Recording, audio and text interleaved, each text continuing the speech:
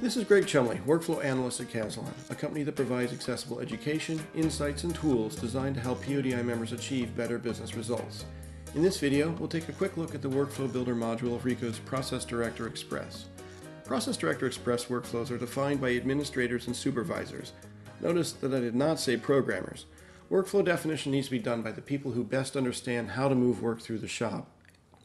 To define a workflow, you can start with a clean sheet design and even use a workflow builder tutorial, but people typically just open and edit an existing one. Adding workflow steps and decision points is performed by dragging and dropping elements onto the screen. One of the first things you'll notice is that there are color-banded areas on the screen. These represent the 6 high-level workflow phases: receive, prepare, assemble, print, insert, and complete. Dropping a workflow step onto one of these color bands automatically maps it into that phase. Let's walk through a simple workflow and then we'll make some minor edits. This workflow starts by bringing a job in and setting some properties, which are gleaned from the JDF file, like the job name. Next, it determines the number of pages in the job. Next, there's a decision point to determine how to process the file. Workflow elements can be named with nice readable phrases so that we can quickly see here that we're trying to filter out quick print jobs. We can open this step to see what exactly this means. In this case, we're checking the number of pages and heading straight to print if the job is less than 100 pages. Notice that now we're moving this job from the orange receive phase all the way over to the purple print phase. Going back to the workflow branch, we see that larger jobs have a more complex workflow. In this case, they go to the prepare phase and check to see if they're print ready. If they are, we'll set some more properties, then send them to print.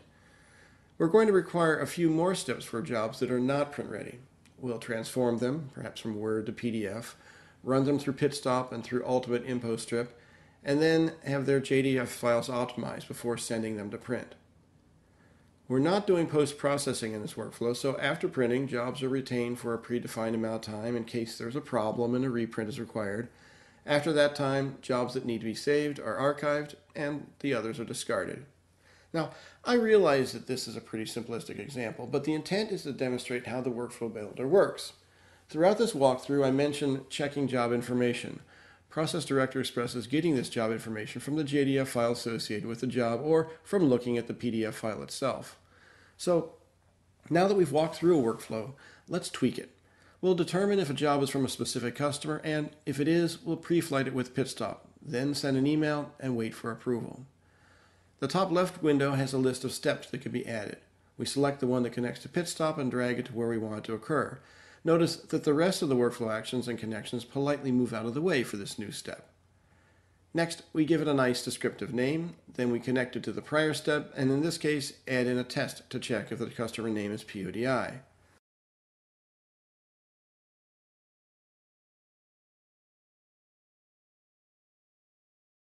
We'll drag and drop an email action to automatically send an email for PODi jobs. We can specify the email address, add a note, and can even include variable data fields. And, if we desire, attach the entire job or a page range of the job. Next, we'll add a manual step to wait for approval. Manual steps hold the job until someone in the shop releases it from that step. Note that the system will capture who released it and when, so we can follow up if there's a problem. Let me show you how this is done back on the dashboard.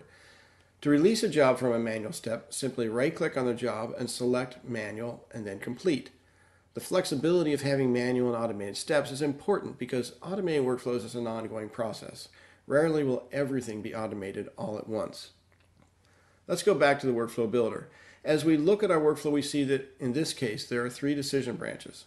Decision tests are always evaluated from top to bottom, so you can easily define the logic flow by simply moving the diagram. Let me show you. By dragging the PODi branch down, I can change the order to test for quick print jobs first. Notice that there was effectively no programming to do this. I talked about how manual steps require an operator to release a job before it moves on. Other steps are automated. Ultimate Info Strip and PitStop are 2 that have built-in interfaces that process the job information for automated processing. In addition, steps can be linked to hot folders or to command line interfaces. These could drive jobs to external programs or to batch files, or they could drive them to inboxes for teams doing design, pre-flighting, shipping, or other activities. Upon completion, the teams could then drop them into outbox folders to be brought back into the workflow.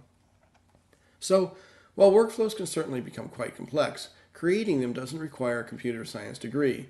Furthermore, ProcessDirector Express is designed to be able to integrate with sophisticated automated packages as well as with manual or outside processes. This allows companies to manage any sort of workflows and to add more and more automation over time. So to summarize, RICOH TotalFlow ProcessDirector Express has a workflow builder tool designed to be used by administrators, supervisors, and pre-press managers. It does not require programming expertise. It is highly graphical and intuitive to use. It allows you to link workflow steps and decision trees together by dragging and dropping icons. Where you horizontally drop workflow steps defines their workflow phase and order. Where you vertically drop workflow steps determines the order decisions are made. You can include manual and automated steps with programming interfaces, command line interfaces, or hot folders. And the result is a simple to use system with incredible flexibility.